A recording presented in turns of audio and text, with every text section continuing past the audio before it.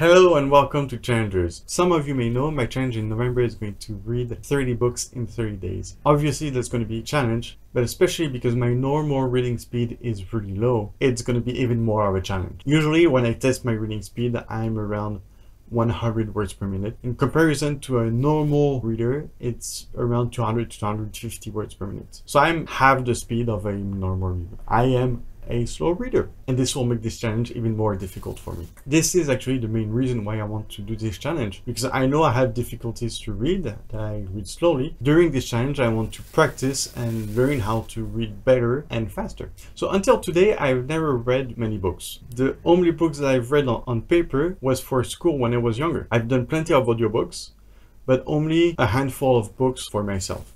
If I manage this challenge to the end, I'm actually going to read more books in 1 month than I have read in the whole rest of my life. And this is why I'm so interested by this challenge, because I am going to practice a lot of reading in a very short time. I really hope to improve my reading skill. So in preparation of this challenge, I have ordered 38 books. But it's more than 30 books, which will give me a little bit of flexibility to choose one book or another if I find that one book is not interesting. And also I started learning speed reading by reading the speed reading book by Tony Buzan. This book is known to be the Bible for speed reading. Tony Buzan has done a lot of studies on speed reading, and he puts all of his results in this book, and it's been quite interesting reading this book. Throughout the books there's many exercises to test your reading speed, and the first exercise is to test your normal reading speed. And when I took this test, I ended up at 67 words per minute, which is horrible. It's probably one of my worst reading speed ever. There's obviously a lot of progress. So I haven't finished the book yet, but the last exercise I did, I ended up at over 500 words per minute. So there is obviously an increase in speed. I've lost a little bit in comprehension, but I do hope, and this is the goal of speed reading, is to keep or even increase your comprehension as you're reading. Why increase your comprehension when you're speed reading? Speed reading is about reading a chunk of information in one time. Instead of reading word per word, you're going to get a chunk of information. In that chunk, you're going to be able to connect the information a lot better instead of having disconnected information. When I read normally and I read really slowly, it's often that I forget what I started reading at the end of a chapter or even at the end of a sentence. I have to go back to the beginning to remember what I've read and read it again. Sometimes I even have to read it 3 times. Obviously, this is going to slow me a ton. This is a way that you can improve your reading speed by not having to skip back. A few months ago, I started reading the Da Vinci Code. This took me, I read this for a few hours, probably like 3 or 4 hours, and I've read about 100 pages in 4 hours. If we estimate the number of pages in this book, it puts the reading time for this book, for me, at the current speed, of over 20 hours. Which is going to be very difficult for the challenge of reading the whole book in 1 day. After learning a little bit about speed reading, I've read again the first few 40 pages. And that time it only took me 30 minutes, which is over 3 times my original reading speed. I'm going from over 20 hours to less than 10 hours if I'm able to stick with this reading speed throughout the book. It's still going to be challenging. One thing that I took from this speed reading practice is the understanding and the comprehension of the book. The feeling, the action, the rhythm of the story is something that when I was reading slowly, I had no feeling to it. I was kind of forcing myself to read, and I understood the story, but it was very mechanical and very step by step, and it took me so long to go through the story of a small part of the story.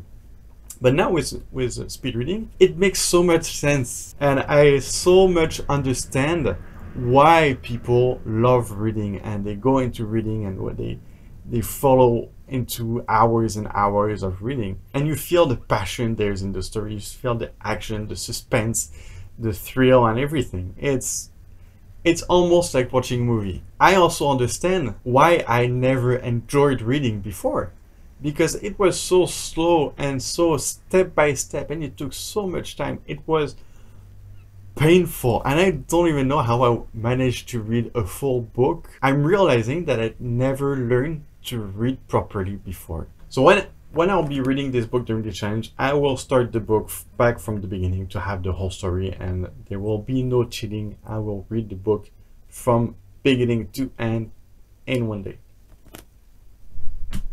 So here's a few techniques that I've learned about speed reading that you can apply and start practicing and increase your reading speed quite easily. One, the first technique, I started talking a little bit about it, is not back skipping. When you read, you need to keep on going forward. If you misunderstand a word or if there's a connection that doesn't happen, keep on going. And the context that you have around is going to give you the connection you had with that part you missed. So avoid back skipping. We are going to triple the words that we are reading just by back skipping. Two, the second technique, which is the biggest technique of speed reading and the most important, is about grouping and chunking the words together. Instead of reading word per word, you're going to try to read a chunk of word from 3 to 6 or even 7 words if you can. In one glance, you're going to look in the middle. With your peripheral vision, you're going to absorb the information from all the words around. And this way, with 2 or 3 glances per line, you're going to be able to read the integrity of the line and to understand it. More advanced techniques on this are going to be to read several lines at the same time. It's not really reading, it's more like gathering the information, having a grasp of it. Your mind is going to put the puzzle pieces back together by itself once you get all the connections. 3. The third technique is to use a pointer. You can use your finger, but usually your finger is a little bit thick. What you can do, you can use a pen with a thin tip, and you're going to be able to point to where you want to read. Actually, pointing is not going to be a linear motion. You are going to point to the chunk of words that you want to read. If you get used to pointing twice per line, you're just going to point the first half, then the second half.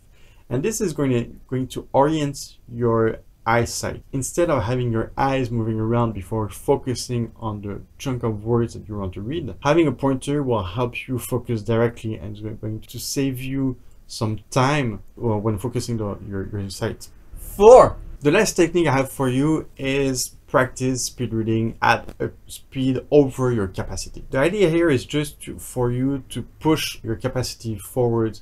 You're going to lose a little bit in compression during that practice, but the goal is that when you come back to your normal reading speed, you are going to be able to go faster with a good comprehension.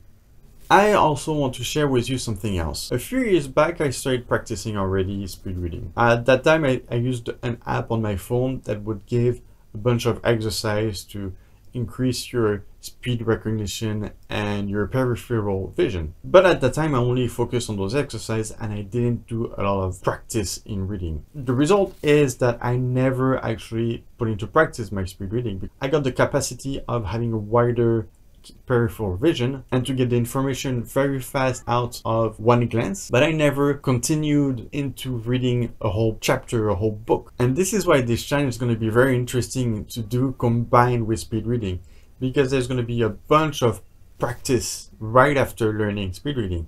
During my challenge in November, I will try to post every day on this channel one video about the book that I've just read. I'll do a quick resume. It's not going to be anything fancy. There's not going to be a lot of editing because I'm obviously not going to have a lot of time.